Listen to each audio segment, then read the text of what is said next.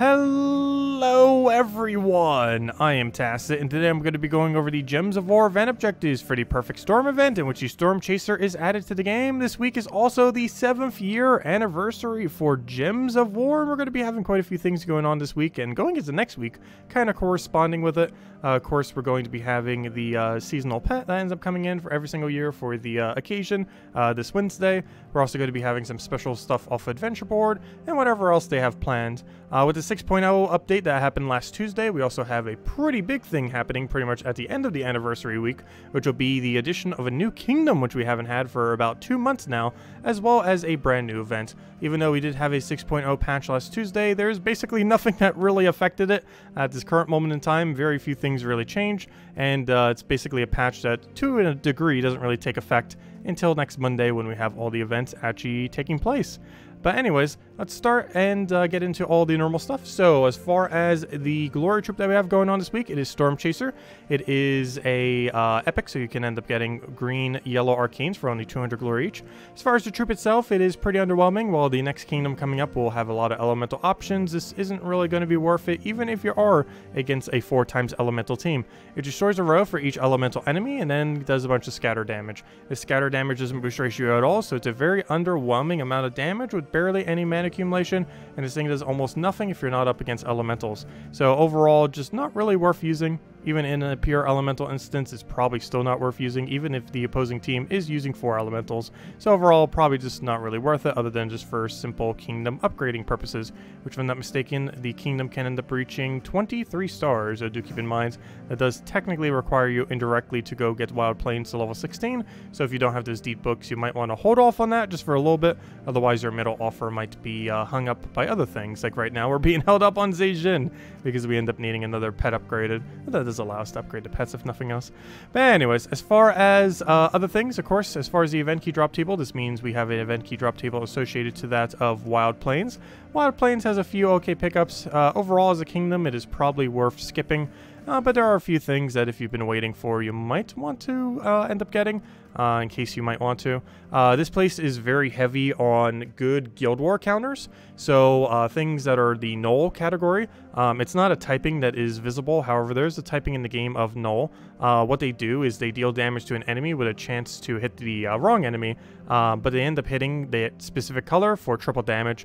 They also have a interesting array of traits that make them really good against that specific type as well. So for example, this one of course would be used on Brown Guild War days in order to counter Brown with triple damage on hit as well as double damage on skull. So I believe every single one of these options actually resides specifically in this kingdom, and if you were to go spend event keys, trying to get all these options are probably the main thing that you're really aiming for, as a good majority of these, surprisingly, especially the lower rarity versions, are really lethal on Guild War days. So if you don't really have like the books to end up using for Guild War days or other options, these are generally some pretty good things you can end up incorporating into all of your Guild War defend teams, which Guild Wars is next week if I'm not mistaken.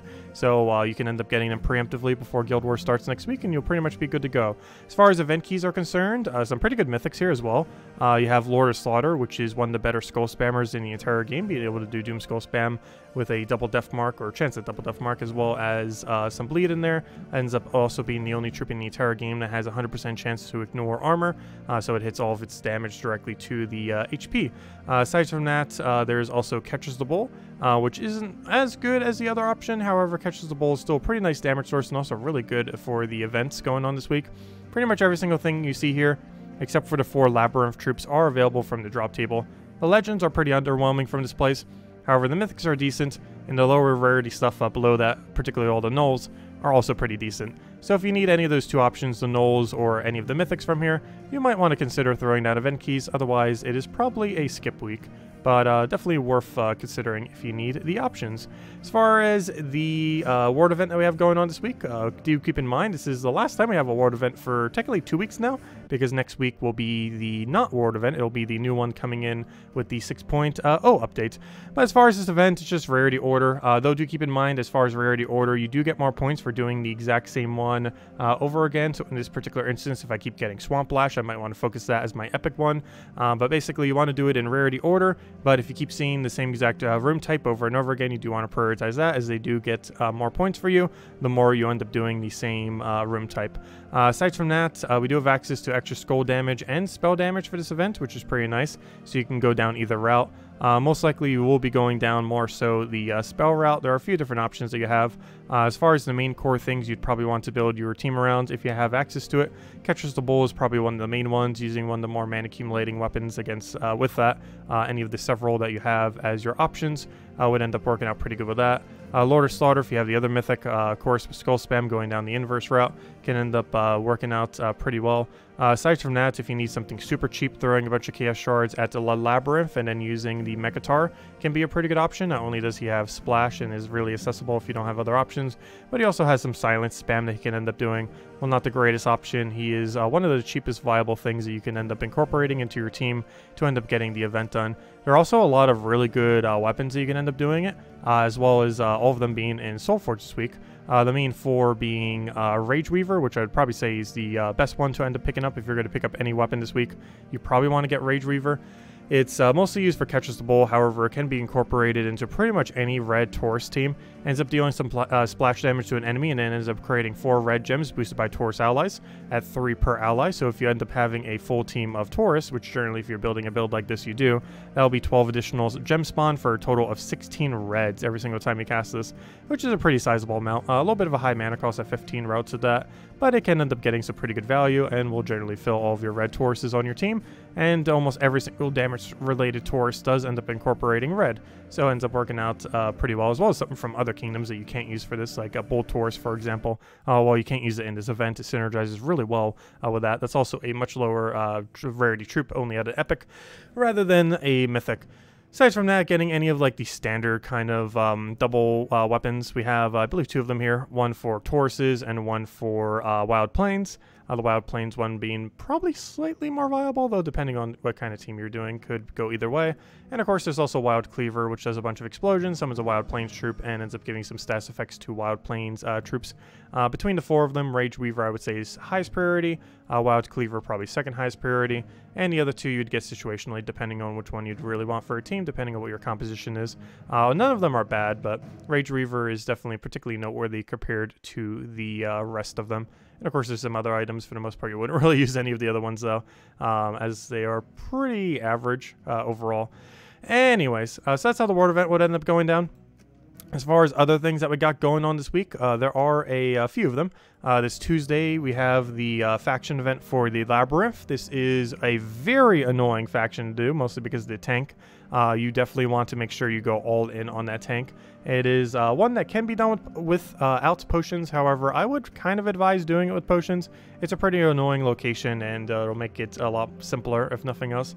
As far as the Wednesday, as I mentioned, we will be getting the 2021 7-year anniversary pet for Gems of War. It's like a little eclair thing.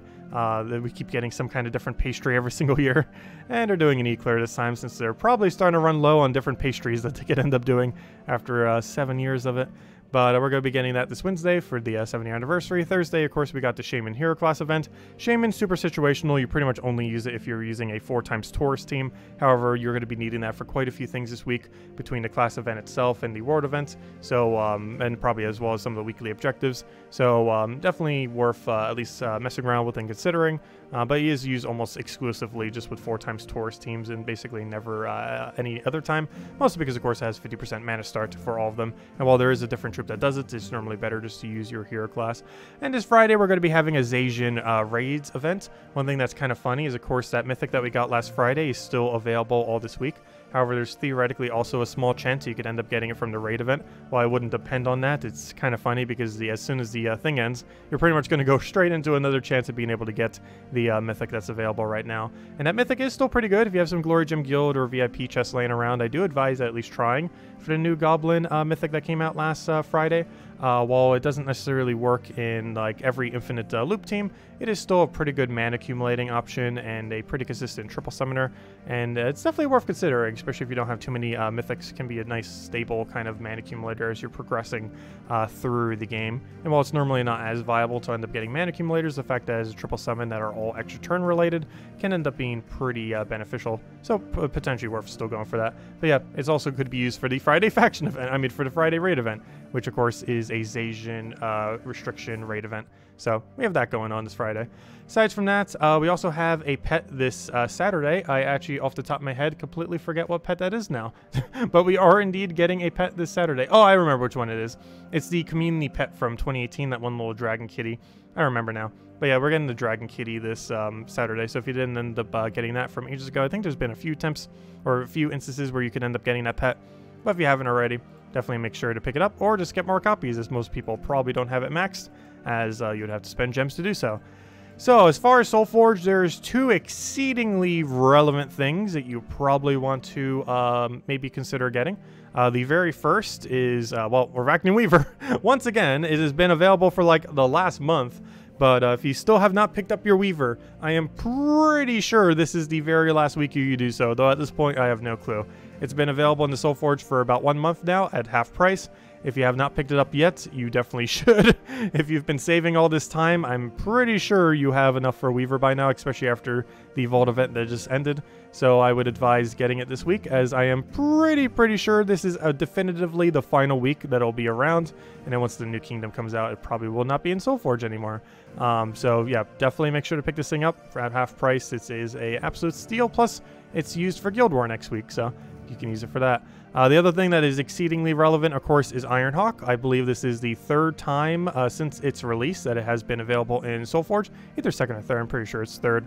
Of course, Ironhawk, as you probably know, is the most efficient way to end up farming out Vault events, as well as farming for EXP. Not class EXP, but specifically the bigger number for hero EXP. But it's most notably used for farming gnomes.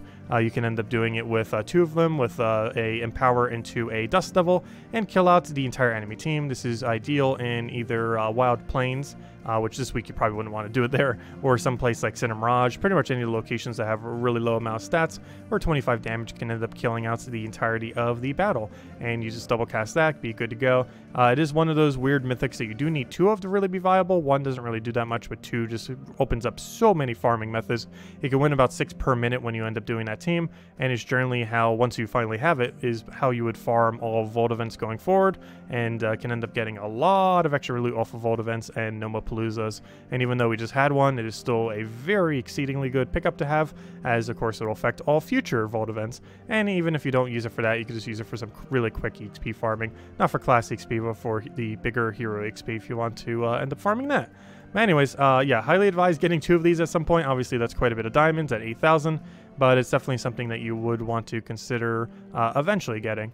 And if you have been saving for all this time, well, now is your time to do so. And if you haven't been, probably pick up a Weaver and then start saving all your gems until Double Ironhawk comes back again. And hopefully by the time he rotates back around, you'll be able to get 2 of them. Because realistically, this thing's not rotating back around until next year, probably around like February or March. So of course, we have no way of knowing for sure, but sometime around there. So if you want to start saving ahead of time, pick up your Weaver and then start saving diamonds for the Double Ironhawk at some point, as Double Ironhawk is probably among one of the most important things to get in the current state of the game, as far as diamonds or specifically getting something is concerned, just due to the fact that it helps you farm Vault events quicker, and Vault events being farmed quicker gets you pretty much every resource within the game, or at least a good majority of them.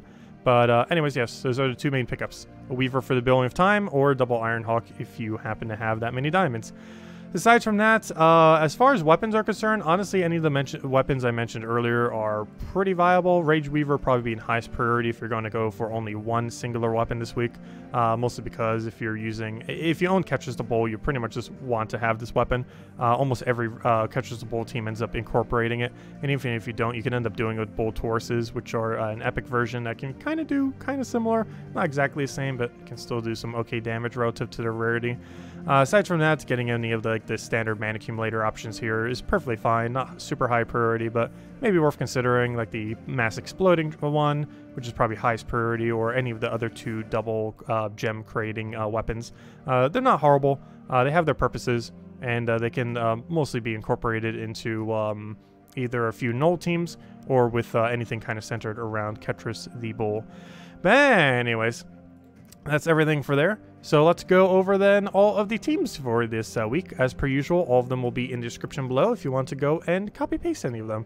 So as far as the World Event team, you could do pretty much any combination of Ketris into Soothsayer, either 1, 2, or 3, where you offset the rest of it with various mana accumulators or possibly one other damage source if you only have one Ketris the Bull. In this particular instance, we're doing it with Rage Weaver, double Ketris the Bull into Soothsayer. When I actually run it, I'm probably just going to run 3 Ketris the Bull, but of course, not worth going out of your way to go 3 Ketris the Bull just to do that. But if you have it laying around, you pretty much want to run every Ketris the Bull you have into your composition if you're rolling it down that way.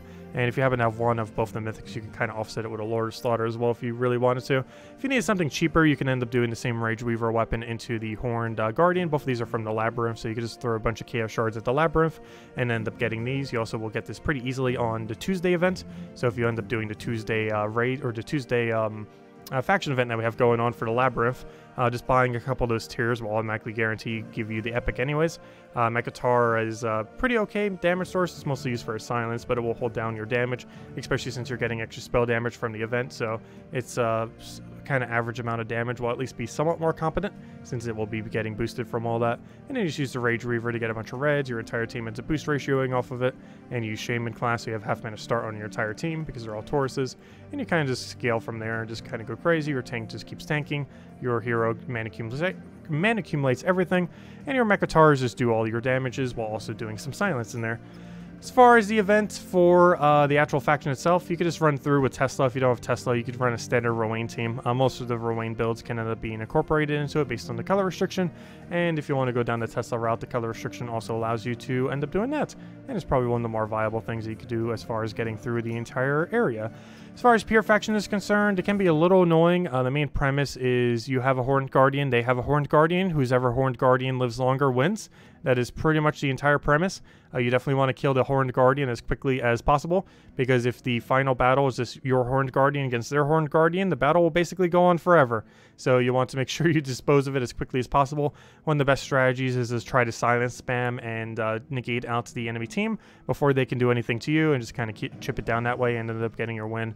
And you have the mythic here, or sorry, the legend here, in order to have a 50% mana start to Tauruses, as well as just getting a little bit of extra damage in there. But your main premise is to get them silenced, get it killed, and then as soon as your Horned Guardian is alive while theirs is dead, you basically just auto-win because he just tanks forever, and then you just win off of that. And that's pretty much the faction in a nutshell. It can be a little bit annoying, but once you get down that one tanky unit, you basically just win. As far as Shaman class, a couple different things that we can run for this. You could even just use literally any of the teams that you just used for the World event. Well, most of them anyways, because you're restricted to specifically Taurus plus anything from Wild Plains. However, a good majority of them are Tauruses, so almost anything that you used for the World event can probably be brought into the Shaman class event this Thursday. So if you don't want to run this, you could just run whatever you were running most rest of the week, most likely, assuming there are also Tauruses. And aside from that, this Friday we're going to be having the raid event. It will be Zhejian related. A couple different ways that you can run this, but you're probably going to want to run Mang into Hell Cackle. Hell Cackle actually be one of the best boss slayers in the game because of its auto extra turn, but you basically run it pretty standard to any of them. You throw a Mang on the raid boss, your raid killer then goes and kills it. He has auto extra turn. You then throw some like Truffle or something else that you want to do into the mix, and boom, you're good to go. You could even use the new mythic if you really wanted to, somewhere in that composition. Though do keep in mind, if you are running like double stealthy with like Thief class and then this thing, it is more likely that your resummoners is going to get targeted by the Zugoff, which will kind of defeat the purpose of even having a summoner to begin with. So it might just be better to go with a bit more other loop option like King Gop Truffle and just kind of hold down the team. But pretty much any goblins would pretty much be fine. As long as you have like one Truffle, have the thing there, and just have like some other thing to offset the team, you're probably going to be perfectly fine for the raid event. Plus most of them are pretty easy to begin with anyway, so won't really have too much of an issue there. There is one other thing I want to mention before we do end up ending out the video, and that is that Weaverum faction, or Wormrun I mean, has finally gotten the change. I haven't actually had the time to mess around with it yet, so I'm just going to assume it works correctly now, and we'll find out if they change it immediately again. But basically this trait was not really working correctly and was causing some crashes back when it was originally released, so it was immediately changed, and now they end up changing it back to what it was originally supposed to be, which basically nerfs all 4 of these troops. It is a good idea if you're going to be doing Pure Faction for Wormrun to not have any of them traded, or at least not fully traded, as it actually becomes harder to do the faction if they are. So basically, all 3 of these other ones that aren't a legend has a 25% chance to convert a purple gem to a skull when my turn begins. Overall, pretty underwhelming, not really going to get much value from it. As far as the legend, it's kind of interesting, though can easily backfire. Ends up creating 2 skulls when my turn begins, and you could end up putting like 3 of these onto your team with a raft for some pretty funny teams. Haven't actually had the time to mess around with this yet, but there's some funny things that you could end up doing with this. Being able to spawn 6 skulls at the start of every single turn to try to get that value, and then kind of just going from there. Overall, is it worth using? No, and it's basically weaker than it was before because the 50% Dragon Star actually, well, not only helped itself, but also, of course, was more viable than the other 50% Mana Star Dragon Start, and this basically just makes it a lot weaker than what it was. So this is what it was intended to be to begin with, but overall is just making everything weaker. So overall, just, yeah, you're going to ignore these troops even more than how much you've probably already been ignoring them. But that change is finally in place officially as of today. Something that was supposed to be fixed like ages ago, but they finally got around to fixing it now, and that was one small thing that was kind of in the 6.0 patch that allowed it to kind of be so. But overall, most of that 6.0 patch, of course, isn't really coming until this next upcoming Monday. And for now, we'll be getting like a bunch of stuff throughout the week. Not sure exactly everything. Like today, for example, we end up getting some deeds here for the 7-year anniversary, and I assume this will be continuing pretty much throughout the week with various rewards. What exactly we'll be getting, who knows, but we'll find out. And then it basically ends with a brand new kingdom coming in on Monday, as well as everything that comes with that, as well as a brand new game mode. But anyways, guys, if you still have any other questions, feel free to leave it in the comment section below, and I'll get around to them. If you want to copy paste any of the teams I end up mentioning, of course, as per usual, they are all in the description below. And I will catch you guys later. Hope you all have a wonderful week, and happy 7-year anniversary of Gems of War. I'll catch you guys later. Goodbye, everyone.